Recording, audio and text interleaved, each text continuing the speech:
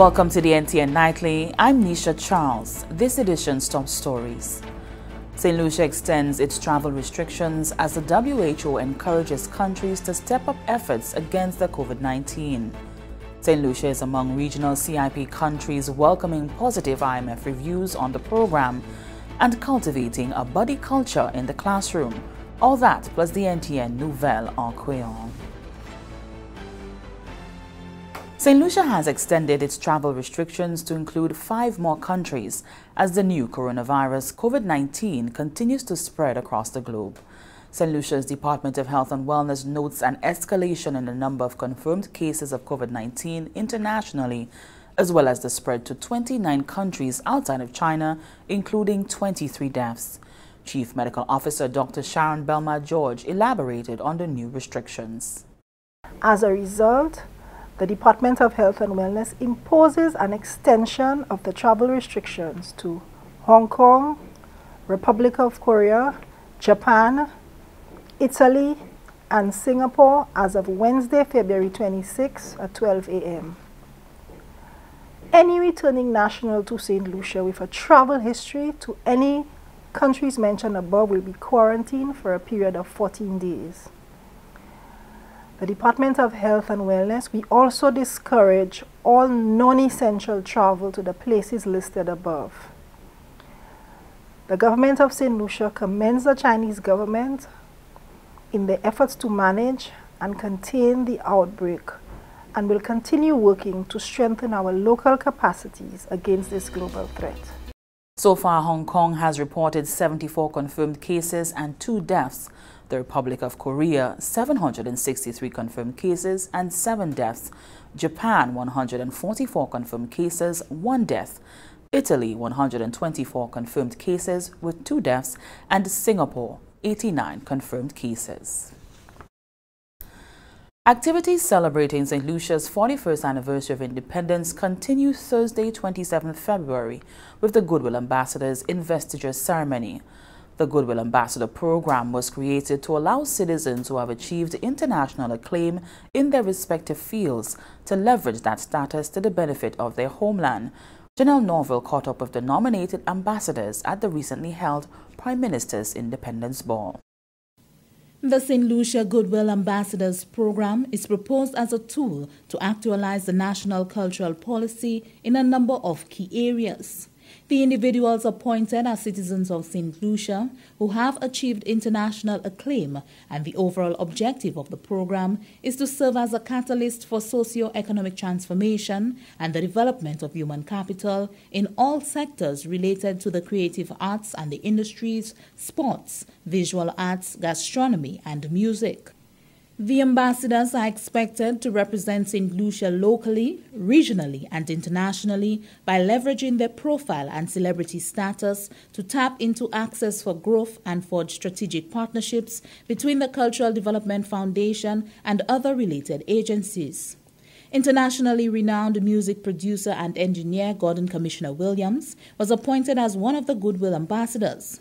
Williams, speaking at the Prime Minister's Independence Ball, indicated what an honor it was for him. It's an unbelievable honor. I think it's the next phase in my career, and as I said when I was speaking, it started for me in St. Lucia, which a lot of people don't know about me in the industry, that I'm actually from St. Lucia, that my family's from St. Lucia and not Jamaica, which is what a lot of people think because I've worked so much with the Marley family and done a lot of Jamaican music. So it really means it's a full circle for me, and I really look forward to giving back to the youth, to giving back to the country, and to help bringing back some of what St. Lucia gave to me. Now I want to give it back. Williams announced that he has decided to bring his academy, the Lala Bella Academy, to St. Lucia. Lala Bella Academy is a non-profit that emphasizes education and social entrepreneurship through the arts to foster positive growth and personal development, as well as knowledge and craftsmanship in various art forms in youth and young adults. He also highlights the areas of priority for him. Education, talent development. I want to put a recording studio here. No, I will put a recording studio here. My production company and distribution, so that we can give local artists access to the outside world. I mean, we all have access now because of the internet, but entertainment is a tricky field that, you know, it's entertainment. It's entertainment all the way around. Even in the deals, it's entertainment. So you have to understand that. And I think I can bring, you know, hopefully I'll be able to bring that piece that's missing. International sculptor Jalim Yudovic was also appointed Goodwill Ambassador. It's an opportunity to contribute and have them possible. You know, when I travel, I look at benefactors, people who contribute immensely to the development of the country.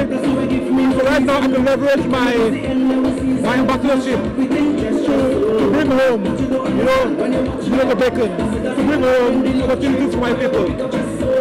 The title of Your Excellency will be conferred on the Goodwill Ambassadors as well as the St. Lucia Medal of Merit Gold.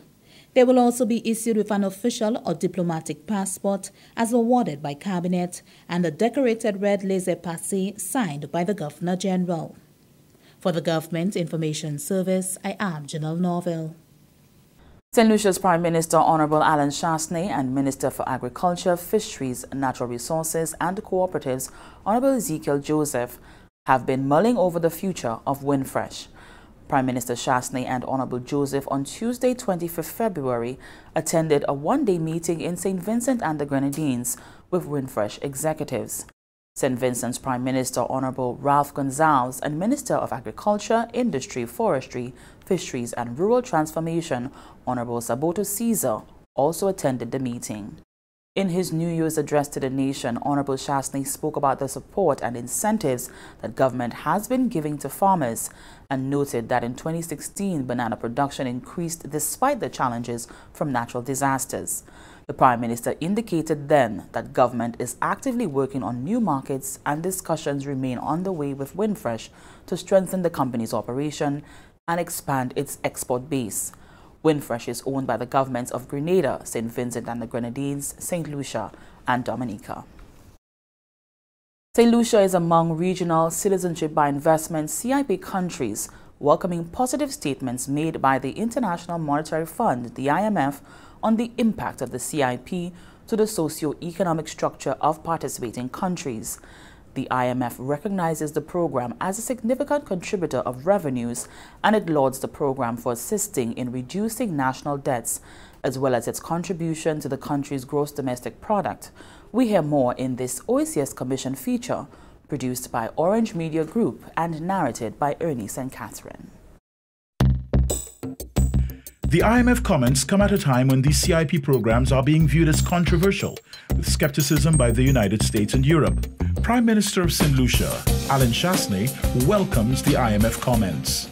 For an institution like the International Monetary Fund to acknowledge and recognize the positive contribution that CIP has made is obviously very strong. And it's a resounding endorsement of these programs. This program has a future, has a role to play in the development of a smaller island developing state, and particularly the ones here in the Eastern Caribbean. The importance of the CIP to the islands cannot be understated. For instance, CIP in St. Kitts and Dominica have contributed in excess of 50% of these countries' GDP. So we've come here to talk about Bruno Lecuyer, CEO of the Investment Migration Council, the worldwide association of investor migration professionals, says his organization welcomes the IMF's recognition of the positive impact of CIP programs on our small states. I'm delighted that investment migration as an innovative source of debt-free capital has been recognized by the IMF.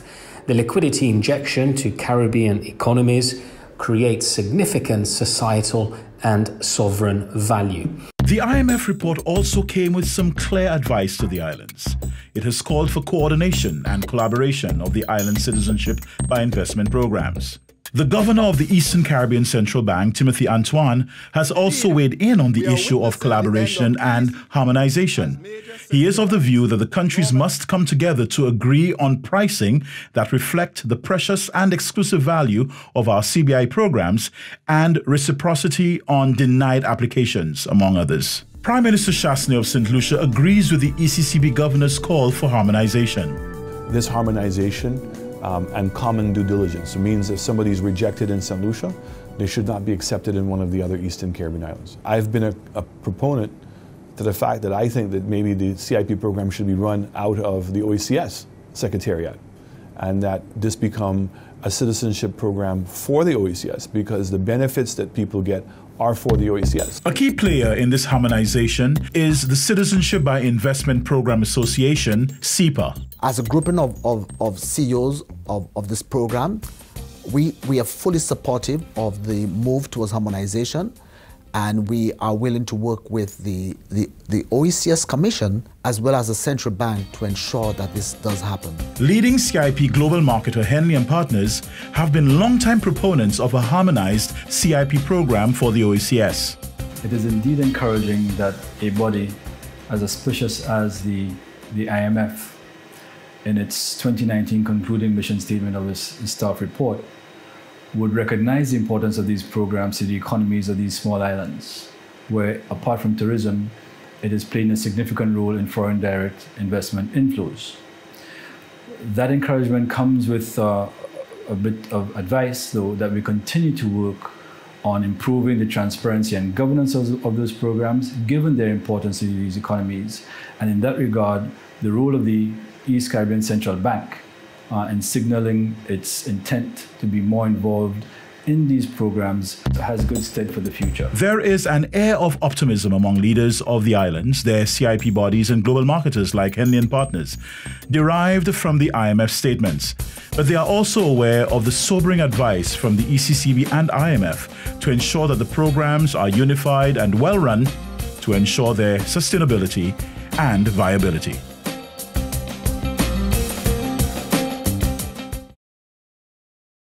And this is the NTN Nightly. We'll be back in a moment.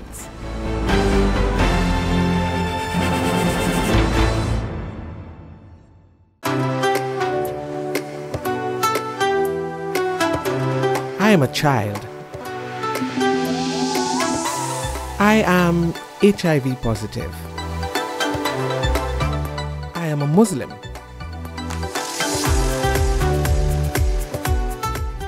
I'm a journalist. I am gay. I am a political activist. I am differently abled. I am Chinese. And me, I'm a little plus size. The first step toward change is awareness. The second step is acceptance of individuality and differences within all of us. A message brought to you by the Department of Health and Wellness.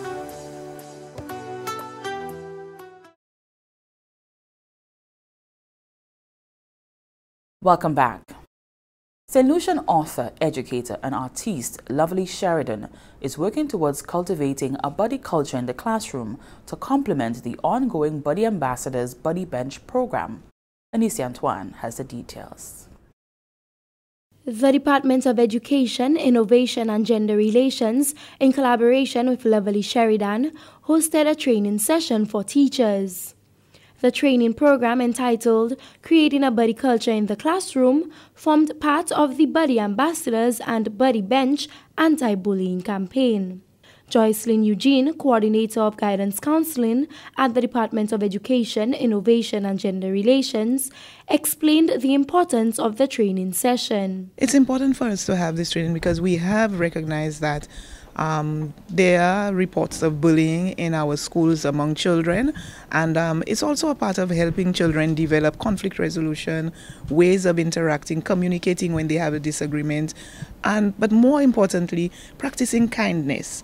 And so the angle of this workshop is not necessary to speak about the bullying, but speaking about the type of character that we want to develop, which is a character of kindness and tolerance and inclusiveness with children. Ms. Eugene noted that the training equips the teachers with the right tools and tips to help develop a positive character in students. Some of what we are doing is actually giving children an opportunity to communicate some of the concerns and some of the difficulties that they have in school, and helping them now to find strategies in which they would be able to respond in a more positive way, to some of the conflicts that they have.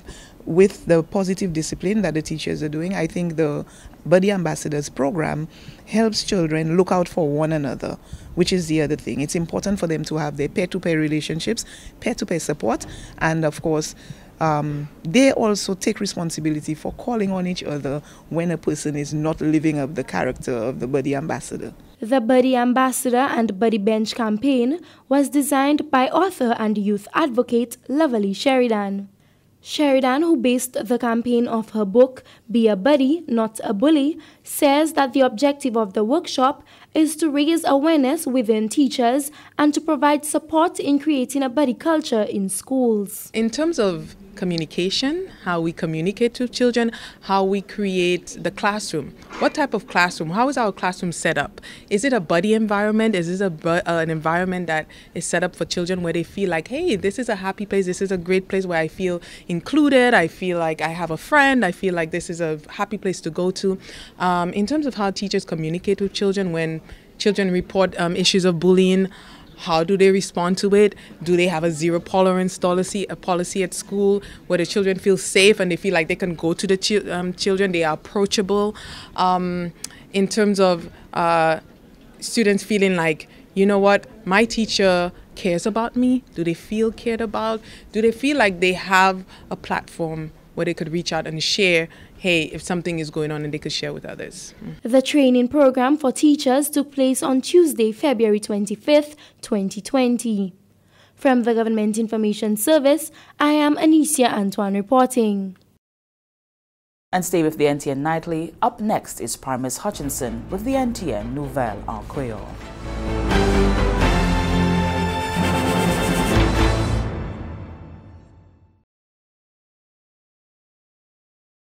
I was raped by my uncle when I was 5. I was raped by my spouse. I was raped by my nanny. I was raped by a family friend. He said he wanted to correct me. I was raped by my download manager. I am HIV positive. Stand up, speak out.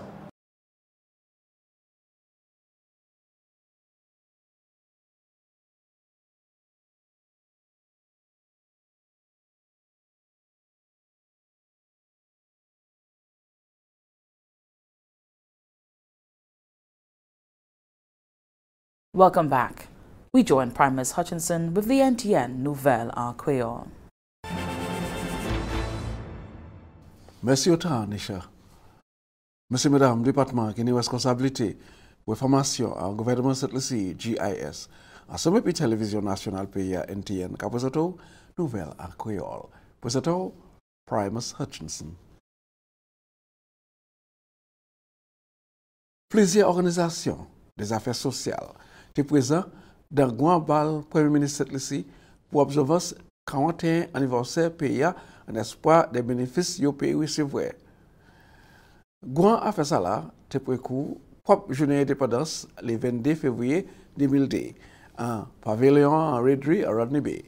Plusieurs cent personnes ici et parmi eux c'était les officiers diplomatiques qui ont assisté à un grand spectacle ça là pour supporter une initiative charitable et puis satisfaction qui est supportée pour l'occasion nécessaire.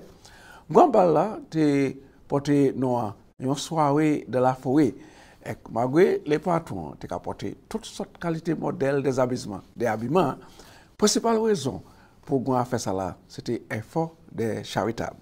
3 organisations trouvé choisies pour recevoir le bénéfice initiative charitable ça là et que c'est Crisis Center cette ici qui est responsable pour aider à corriger la situation des habillements et fournir conseils particulièrement pour femmes, Boys Training Center, en Massad, qui est une institution pour porter guide de bon la vie sociale pour jeunes garçons, et Montgouge Club 60, qui a occupé des affaires de citoyens. Le Premier ministre de l'Union, Alain Chassné, déclaré que si Guabal a amassé assez d'argent, plan, c'est pour bâtir un laboratoire des sciences en Ville-Vieux-Fort.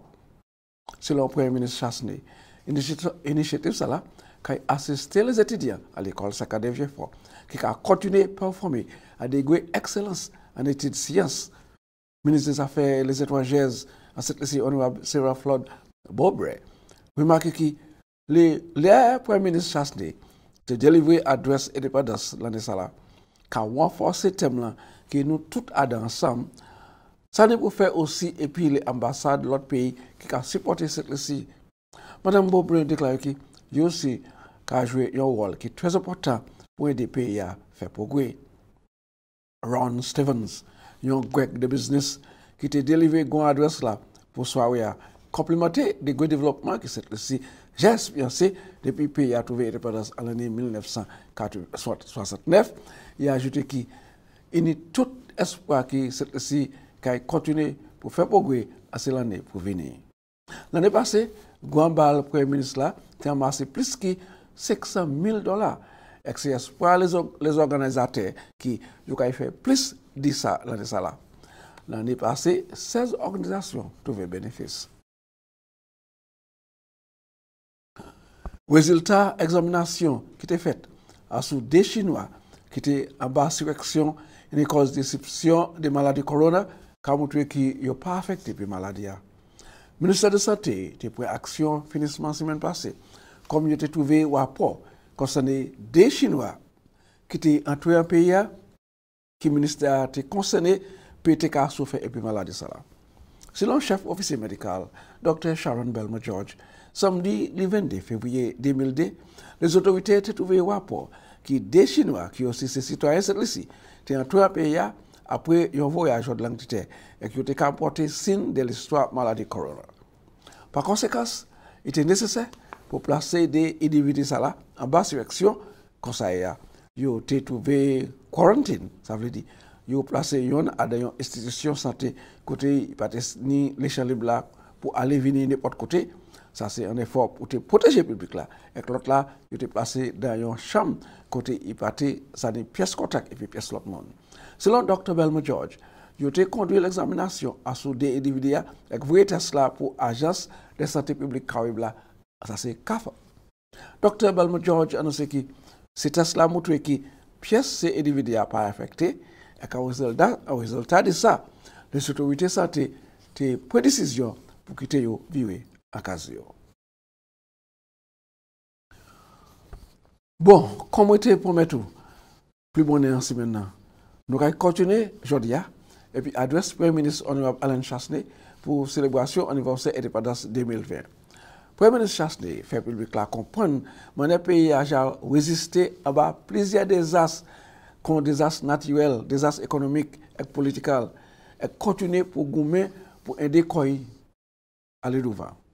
Premier ministre Chastanet avoue que ça c'est parce que cette liste a pile résilience et capacité pour coopérer ensemble pour abattre le challenge qui a menacé nous dans le pays. Il mentionné cyclone Allen, mauvais temps Debbie, cyclone Thomas et Trofla la veille Noël 2013. Premier ministre Chastanet déclaré que malgré toutes ces tracassements économiques qui connaissent cette liste très fort à temps passé, le pays a été capable de faire progrès pour baisser le problème de travail et dette et pour éprouver à ce degré sans nous abattre. Premier ministre Chastanet mentionné progrès en business touristique et habilité le secteur agricole et business des producteurs pour augmenter. Premier ministre l'a dit que l'année pile qui nous fait toujours, nous tous supposés coopérer pour faire ça possible. Il fait un appel pour cette lycéen continuer pour respecter et qu'améliorer l'autre et aussi payer nous, respecter les autorités et que loi pays. Premier ministre Chastanet crier à ce chauffeur l'auto pour conduire et puis plus précaution à ce chemin pays. Pour conduire et puis plus l'intérêt pour la vie frère excès cette ici et faire public la comprendre si quantité jeunesse qui a mort en cause d'accident dans l'auto. Il dit que l'année 3 accidents de trafic qui a pris la vie jeune garçon et fille et ça a fait nous perdre un pile talent en pays parce que moun pas de respect et pas capable pièce précaution. Premier ministre là regretté de gouer la peine ça a porté pour la famille. Premier ministre Chastanet déclaré que ça ni pour de bout. Et c'est comme ça nous avons une nouvelle là. On va remercier autant pour regarder. On va avoir une invitation pour jeune puis moi considérer conserver la vie. Nous allons présenter l'autre nouvelle à Créole. Après ça, on va vivre présenter au Michel. Messi Uphill Primus, and here's a look at what's happening to us weather-wise. Partly cloudy skies, occasionally becoming cloudy with some scattered showers. The Atlantic high-pressure system will continue to generate light to moderate easterly winds across the eastern Caribbean during the forecast period. The remnants of a frontal trough will continue to cause some cloudiness and scattered showers over the region during the next 24 hours. The tide for Castries Harbour was high at 5:37 p.m. and will be low again at 11:34 p.m. The tide for Vieux-Fort Bay was high at 6:44 p.m. and will be low again at 1:01 a.m. The seas moderate with waves of 4 to 6 feet or 1.2 to 1.8 meters. The sun will rise Thursday at 6:21 a.m. And that brings us to the end of the NTN Nightly. Join us next time at 7 p.m. with a repeat at 7 a.m. You can also catch up with us anytime on the St. Lucia Government Facebook page or YouTube channel. I'm Nisha Charles.